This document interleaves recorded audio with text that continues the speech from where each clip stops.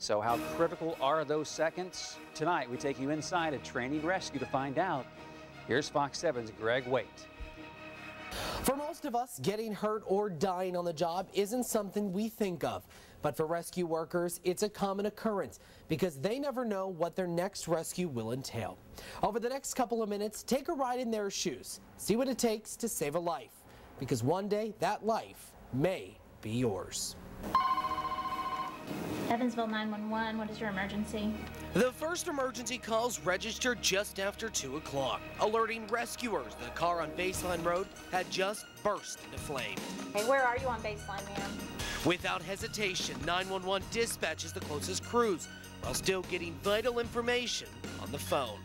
Near the Scott Township Fire Department? Okay. Can you tell if anyone is in the vehicle? Within seconds, dispatchers find the closest crew several minutes away on a different call. 5 engine 4 on base. Fire 5 engine 4. Once en route, crews are forced to suit up while the truck barrels full speed ahead to get on scene. All right, ma'am, we have the help on the way. Thank you. Back at Central Dispatch, the passerby hangs up relieved that help is on the way. But the job of the dispatcher isn't over yet. Now they have to stay in constant contact with those arriving crews. 3 minutes and counting, firefighters size up that blaze, noticing the smoke and flames are contained inside the car. Jennifer, tool, window. Immediately, they start attacking the flames any way they can. 4 minutes now, crews start breaking out windows, trying to get inside that fire any way they can. And all of a sudden, they notice something moving. It's a person. Immediately, life flight is put on standby. Air medics pull IVs from the fridge, while crews ready the air ambulance to fly at a moment's notice. 7 minutes and counting, crews start using extrication tools to get inside that car. Quickly, they notice the victim is suffering from burns. Can't assess the true extent of her injuries because she's still trapped inside.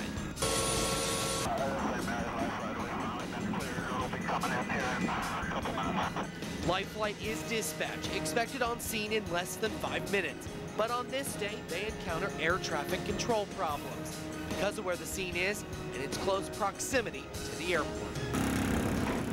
On the ground, crews quickly scour the area looking for a landing zone, stable enough for the aircraft to touch down. While in the air, flight medics are briefed by dispatch about the condition of the patient so they can better prepare for a speedy transport.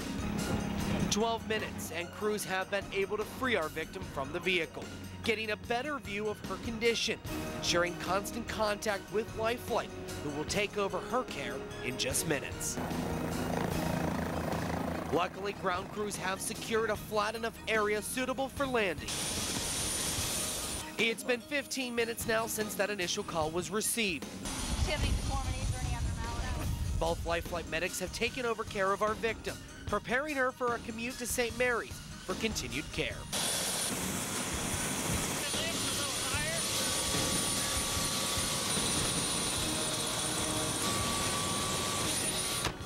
Within 7 minutes of landing and 20 minutes of the initial call, our victim is airborne.